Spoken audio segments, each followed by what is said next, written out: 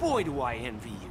Living outside the rules. I wish I could, but I have to stick with it. It's my curse. Oh, not this again. I was in a gang once in high school. Well, more of a club, really. We were light on the intimidation factor. You must have so many stories. Go on, tell me one. Just one. Come on, please. All right, look, I'm gonna tell you a story. I'm gonna tell you a good one. About a gun store owner who wouldn't shut up until one day a customer lost his cool and dropped the annoying son of a bitch. Gotcha. Point taken. We'll stick to the business at hand. You probably think I'm such a loser. I can really see you holding one of these on an angle like they do on TV.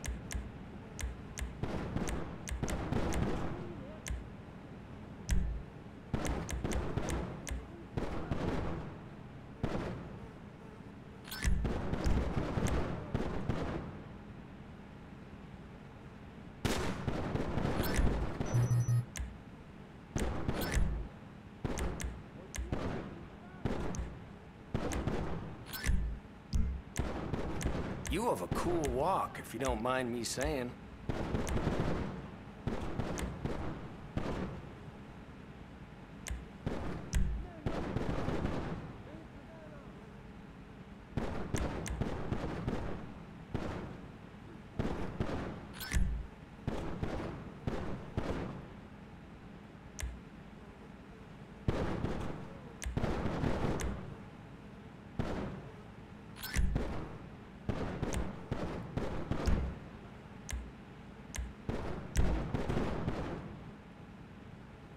You can ask me about anything. Really, anything.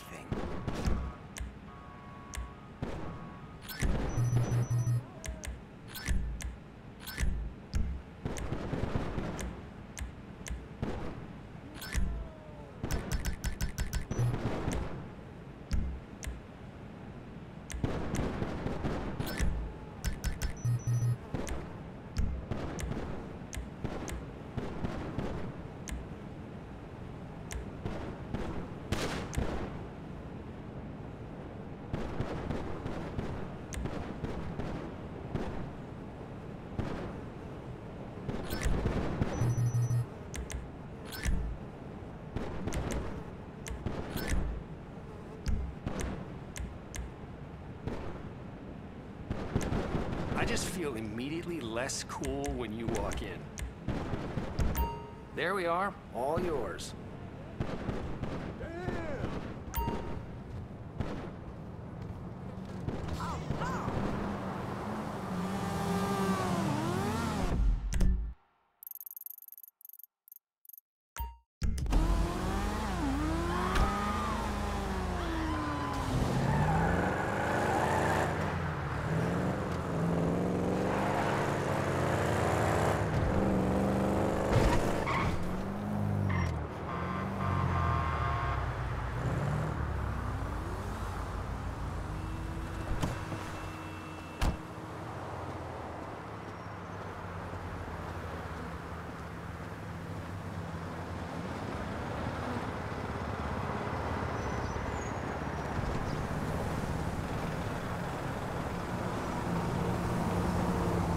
Some of these morons still believe in dinosaurs.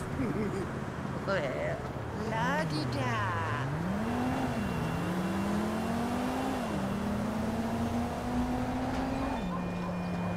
I'm cool with all the G's. It's bullshit. Oh, okay. My boy Frank, good to see you. I fantasize about killing every one of them. I need me some cardiac after playing that pussy, you heard? You slipping. Trevor's somewhere, I think.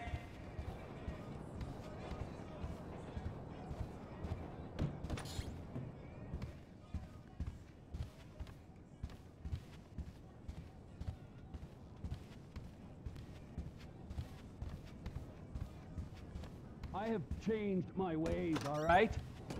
Yeah, I'm done with that crazy shit, all right? I want to square things away with Merryweather, make sure the agency ain't coming back after us, and then do one last big score, and then you get to go back with your family. Me, I'm just gonna live here. I'm gonna run this good business showing people a good time. Bust Brad out of prison, and then, you know, happy. So how'd you come by this place anyway? I've had it for ages. So you must know Leon, the old manager. Leon? I didn't know. Yeah, whatever, man. So what's going on here? What's going on is the big one. A long, long time ago in a faraway place, there were 3 guys. Michael, Trevor, and Lester. And Brad. Yeah. Sure, Brad was there sometimes as well. I mean, there were other guys, though, too. So, anyway, we, robbed and lied and we hurt people. Pretty much lived a low-life kind of existence. But always dreaming of one thing and one thing only. The big one. The big one. The big one! What is the big one? The Union Depository. Around 200 million in gold bricks, all taken from kindly Uncle Sam, who will spend the rest of our lives being hunted by government officials if we live through the attempt. But it'll be our masterpiece.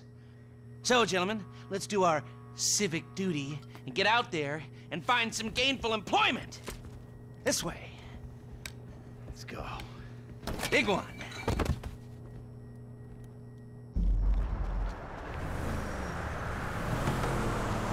Come in. You there? All right. We're on a strict schedule. There's a couple of armored cars on a dry run to the depository. Intel suggests they'll be going down Innocence Boulevard in East LS at approximately 15:30. Trevor and I need to map their route for a possible hijack point, so we're going to his airfield in Blaine County and coming back in his chopper to intercept. Michael, Franklin, all you gotta do is take the temperature at the bank, see if there's anything that stands out. Hey, we, taking the temperature? Yeah, you know, getting a feel for it. Security, exit routes, general vibe. All right.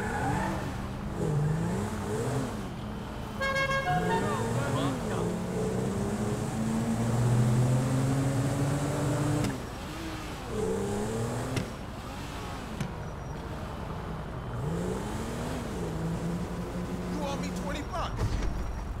That doesn't look like much. Man, security looks light. We send in a couple of sprung niggas, clap, clap. What are you talking about, Frank? Oh, I see it. Man, getting in the door is easy. It's a standard bank. It's getting underground that's hard. Ain't that where the metal's kept? Right. Now we gotta stop outside the Arcadia Center down on Alta Street. We can get a view of the back from there.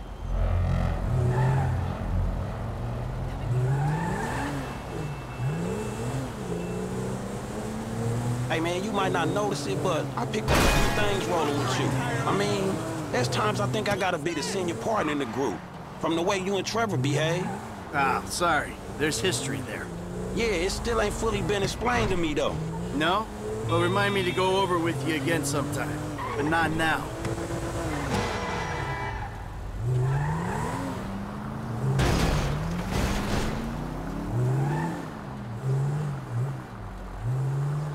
Hey, buddy. How you doing? You're looking good. Look, dawg, light again, man.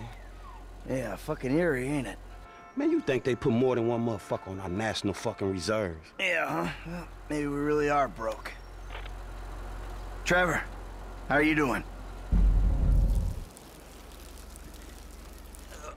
Well, I like clockwork, Mikey. I like clockwork.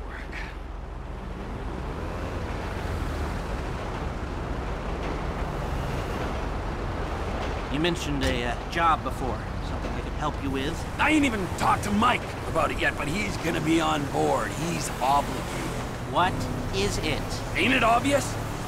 Bustin' Brad out of the clink. Why do you talk to Michael about it? Oh, fine. Shit. I was gonna pay you, man, when there ain't an obvious profit in something. You're a hard guy to motivate.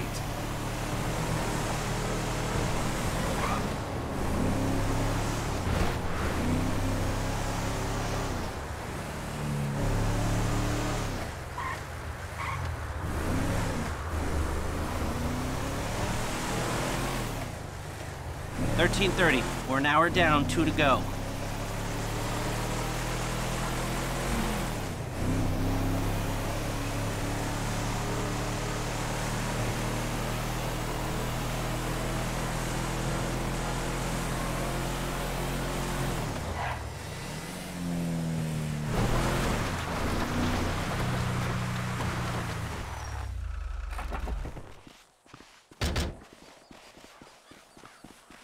You're the one who keeps talking about the schedule, Lest. Come on.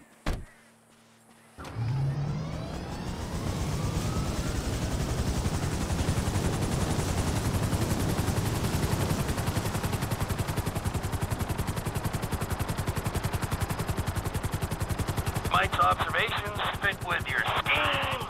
So far, yeah. The security's internal rather than external. It's quiet enough that any disturbance is going... Be careful not to get too close to the prison. We'll trip an alarm. Good point. Don't want them jumpy for the breakout. Ah, yeah. What those two don't know is there's a special team of cops on standby 24/7, waiting on a signal from the UD. Won't go out on any other call. And it's never been hit. Man, those guys must get bored. They may be cops, but they work for the government. There's nothing government workers love more than to accept tax dollars for doing nothing. Oh yeah, that and spying on innocent people. Getting paid to do nothing and spying on innocent people. Now, who does that remind me of? Anyway, if we want to hit the vault in a way that people will notice, the key will be to divert the security team. Divert it? You said they hold out for calls from the UD and that's it. They do, so we'd have to hit it twice. Once to distract them, and once to get it done. You're gonna find someone willing to get caught hitting a super bank just as a distraction? I was thinking Michael. It might appeal to his ego. Oh, what am I saying? We got the perfect guy for it.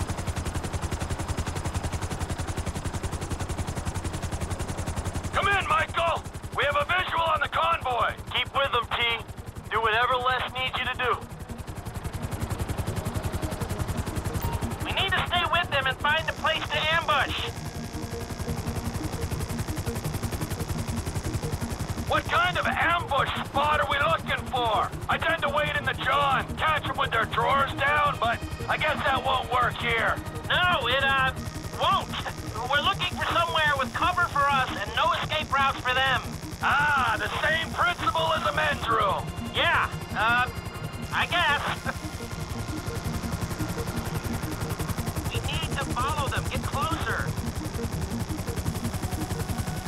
We need to be closer.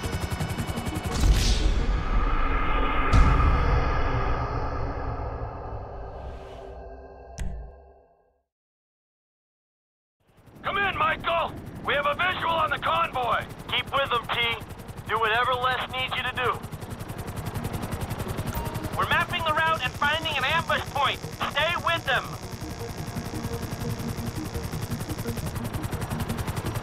What kind of ambush spot are we looking for? I tend to wait in the John, catch them with their drawers down, but I guess that won't work here. No, it, won't. We're looking for somewhere with cover for us and no escape routes for them. Ah, the same principle as a men's room. Yeah, I guess.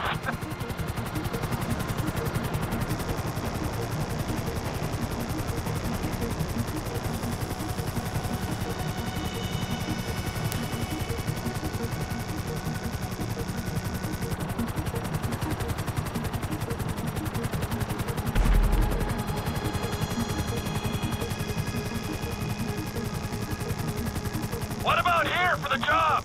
Where? Under one of the bridges. It's en route and we'll have plenty of cover. It's too open. There's a number of get-outs, and we'd be compromised if they were driven off the road into the river. We could recover the cars. With the right equipment, we'd haul them up the side. A central station is monitoring the car's positions. If the GPS tracker reads it's down there in the channel, we'll have red flags all over the place. Fine.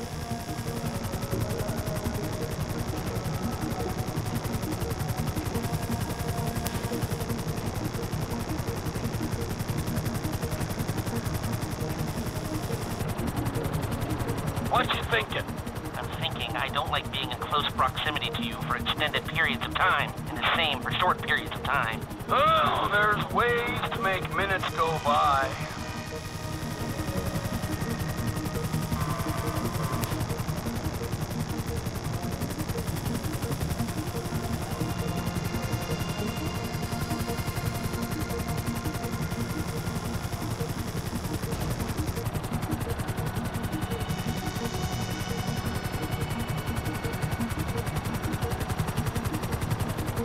I've lost sight of them. Think they might be in the tunnel.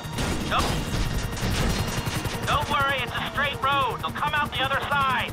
I'll go around. Meet them at the other end. I was hoping they'd come through here. This tunnel would work for a switch. They go in, you come out.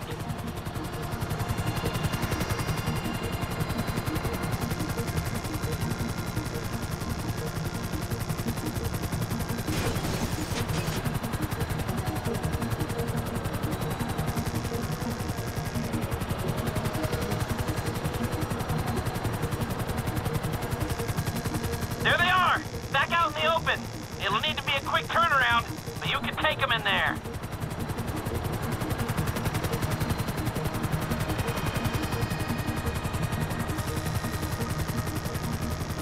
I'm picking up the cars. Right on time. Hey, it looks like we're gonna need some IDs to get in the building this way. I'm assuming that's doable, Les. IDs I can handle. Onion 86 in sight. Stand by. Hey, I was expecting you 30 seconds ago. Tell that to the traffic. All right.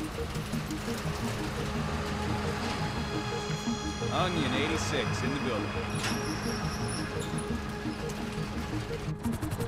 Now, if I remember from planning the tool store job, they're excavating the new LS Metro tunnel around here. They take us around the building and find the construction site. Roger that. Looking for a big asshole.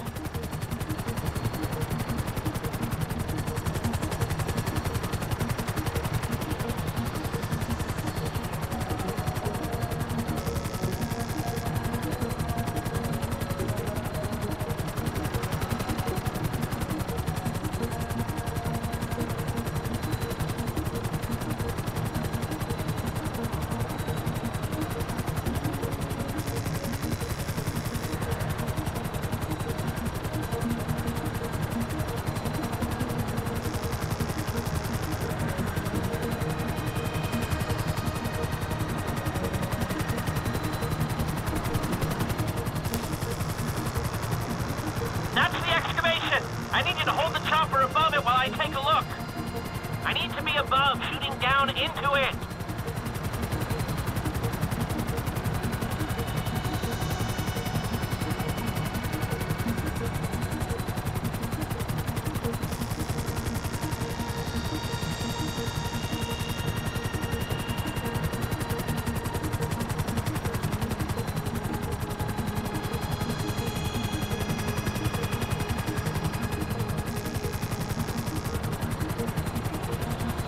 Okay, I'll get closer for you.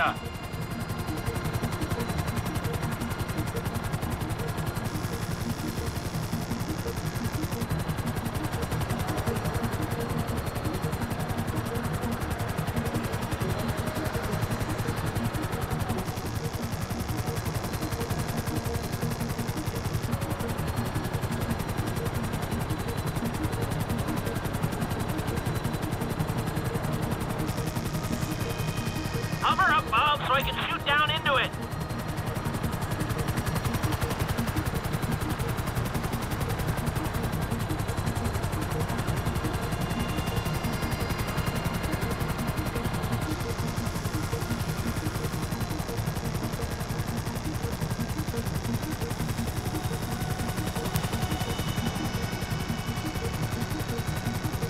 Now just hover here.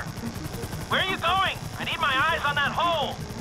We've still got information to collect. Get back to the excavation.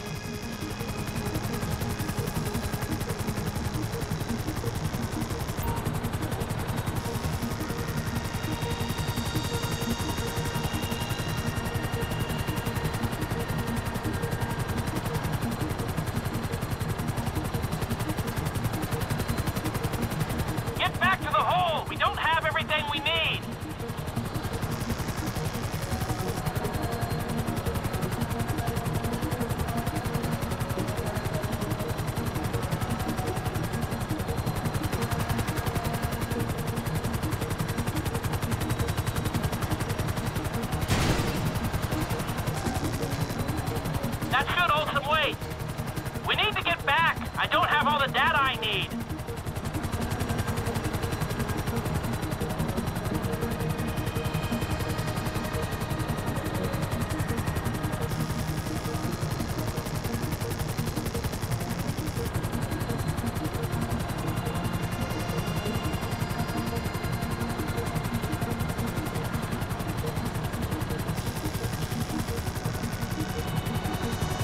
No hints at supporting structures for the vault walls.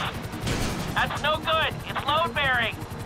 Where are you going? I need my eyes on that hole.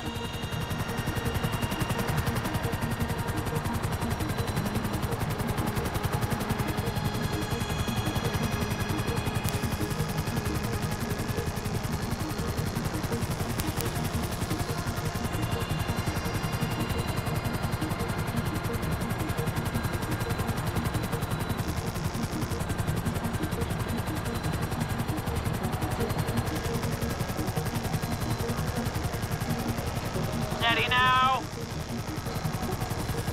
All right, I think I've got enough information to work with.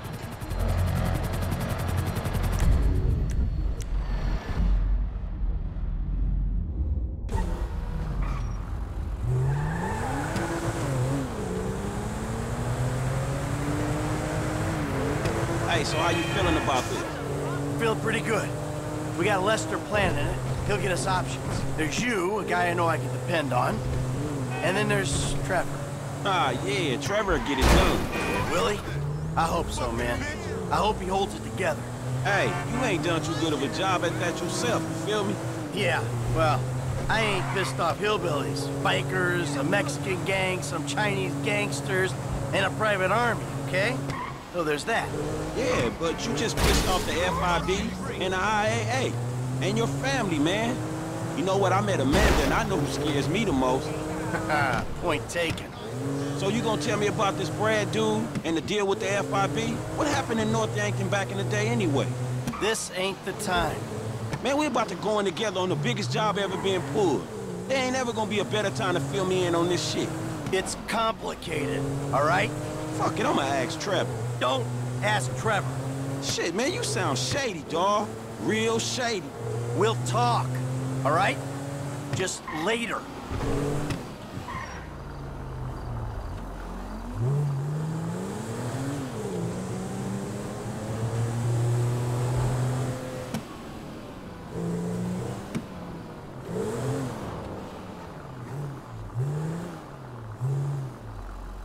All right, holla at me. Hey, when he's got something, Lester will be in touch.